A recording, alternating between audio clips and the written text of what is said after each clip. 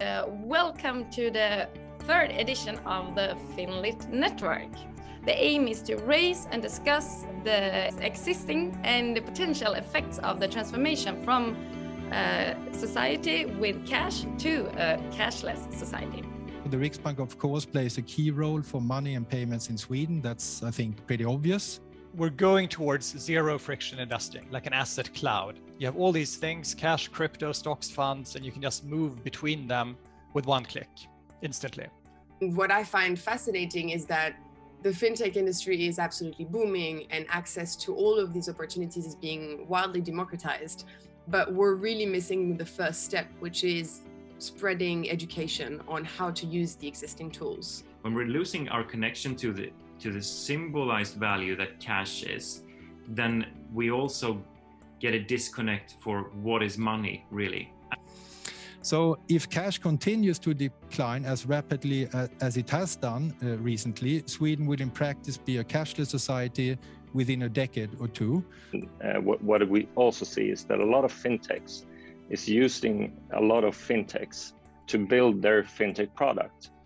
But to realize these benefits, our consumers need first a knowledge that they exist and how they work. They also need guidance, and that's maybe a good thing for the panel discussion. There is a difference between knowledge and guidance.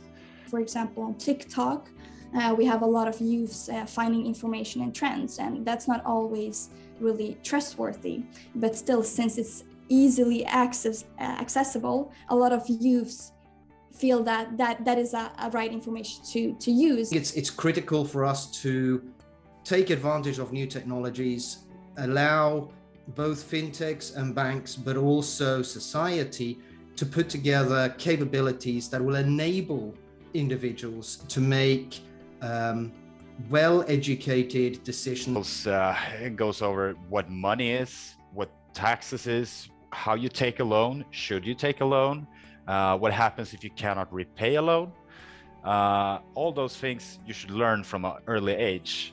And from our research, what came up is how something which is fundamentally created to connect is equally capable of excluding. But we need to take responsibility to ensure that children actually do have the skills and knowledge that they need to navigate this new financial landscape when growing up.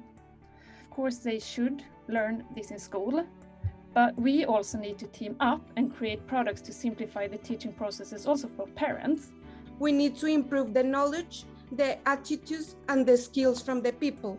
We encountered some striking paradoxes between envisioned and actual outcomes of financial inclusion efforts. So the first step is to change this informal economy to a formal economy. There's also a governmental role that must be played. Most of the time it's reactive, as we can see with the buy now, pay later, those type of, the SMS loans. They need to put a lid on, or actually a roof on, how much can credit companies make of unknowing, clueless consumers. But I do believe in a shift because we do have the opportunity to make this much more rapid thanks to technology. We're already gathering ideas for our 4th edition of the FinLit Network. So I want you all to stay tuned. Thank you for participating in the 3rd edition of the FinLit Network.